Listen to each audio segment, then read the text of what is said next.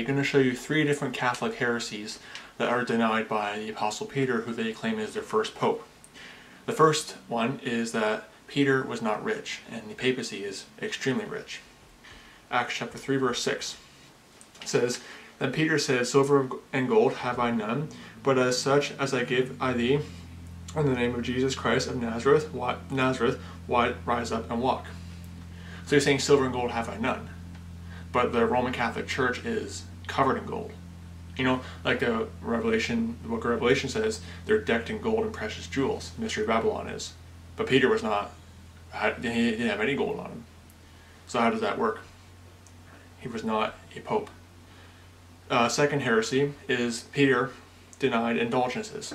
The Catholic heresy of indulgences, you can pay, you can earn, you can basically give money to the church and it'll basically give you salvation essentially. Peter denied indulgences. Acts chapter 8 verse 20.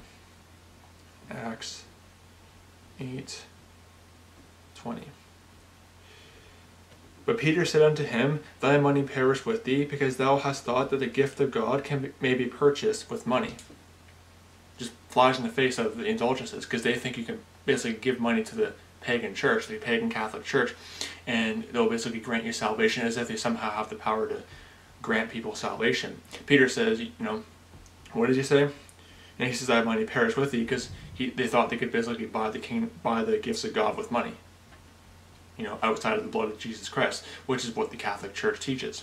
The third heresy is that is denied by Peter is reverence. Peter did not accept reverence like the Antichrist Pope does today.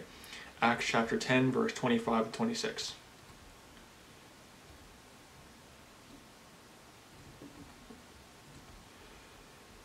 And as Peter was coming in, Cornelius met him and fell down at his feet and worshipped him. But Peter took him up, saying, Stand up, for I myself also am a man. If Peter was a pope, how does that work? Because the pope has people bowing down to him, kissing his finger, kissing his ring, all this other stuff. But Peter didn't accept that. When someone tried to actually essentially treat Peter like a pope, he rebuked him and basically denied it. He did not accept reverence like the Antichrist pagan pope does today. So those are 3 different heresies denied by the so-called Pope Peter. He was not a pope, he was an apostle, and the Roman Catholic Church is not Christianity. The Roman Catholic Church is pagan Roman religion masquerading as Bible-believing Christianity. That's where you get all the pedophilia, all the fornication that goes on inside the Roman Catholic Church, because they're getting it from their pagan forerunners. So don't be deceived by Roman Catholicism. It is the Antichrist one world system, and it will be the seed of the Antichrist. So don't be deceived. May the grace of our Lord Jesus Christ be with all the brethren. Goodbye.